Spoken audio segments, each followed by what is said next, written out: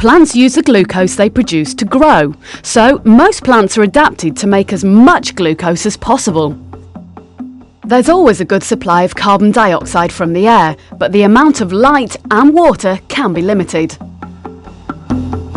How might a plant cope if it lives somewhere very dry, or in a place where there isn't much light?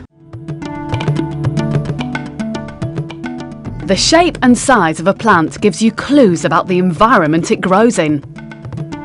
What if the amount of light is limited?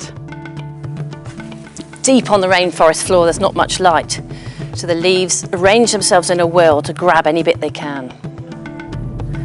You can tell these leaves live in dark, gloomy places, big loads of chlorophyll to suck in any light they can.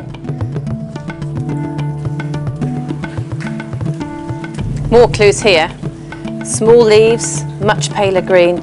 These live with us bucket loads of light.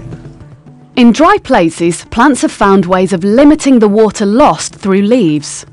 To help prevent water loss, this leaf's got a furry surface, which traps the moisture in the hairs. You can tell this plant comes from a dry place because it's evolved not to have leaves at all. It stores water in its thick, succulent stems.